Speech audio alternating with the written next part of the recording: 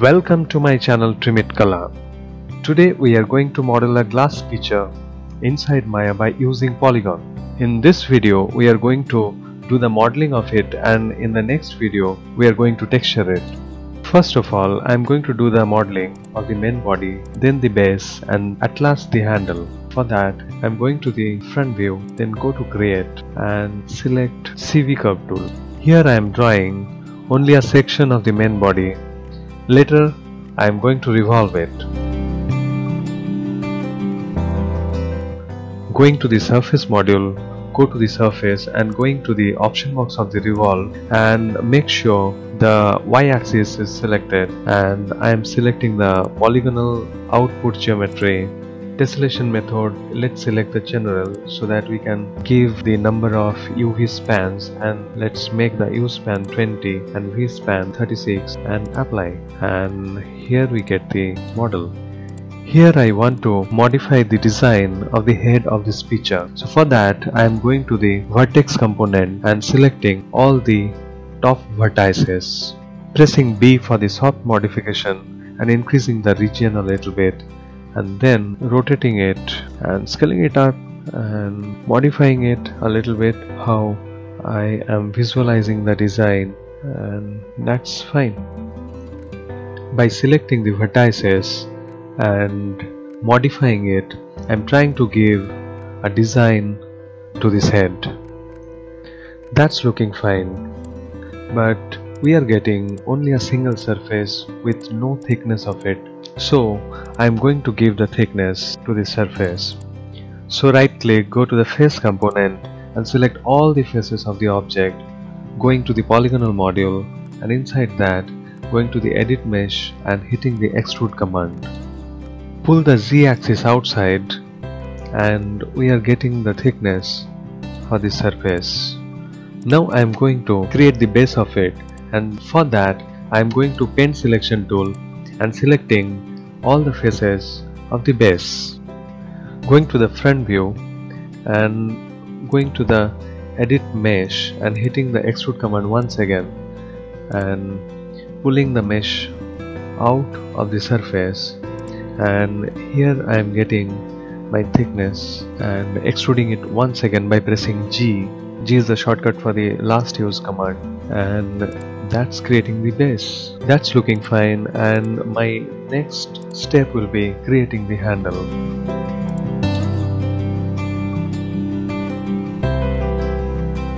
Here I have got the path of the handle. Now with a polygonal cylinder I am going to extrude the faces along with this path and I'll get the handle. Let's check it. So creating a polygonal cylinder with 12 subdivision level and placing it at the source of my curve, and here I am deleting the alternate edges to make the face quads.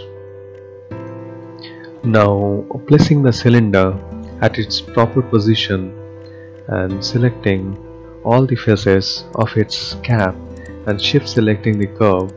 Now going to the edit mesh and hitting the extrude command. Now increasing the divisions up to approximately 20, and here is the handle. We are getting the shape. Going to the taper option inside the input node, making the taper approximately 2. That's looking fine. Now select both the surfaces, going to the edit and tilt by type history. Now I am going to mesh option and hitting the combine, and both the surfaces are combined now. Selecting all the faces of the cap at the bottom of the cylinder and deleting it. Same thing I am going to do with the body. I am selecting 8 faces at this region and hitting delete. Now I can merge the handle with the main body. Going to merge vertex tool and connecting each and every vertex from the cylinder to the main body. Here we need to remember one thing: the number of span I have used for the cylinder, the number of span I have deleted from the main surface, that has to be the same.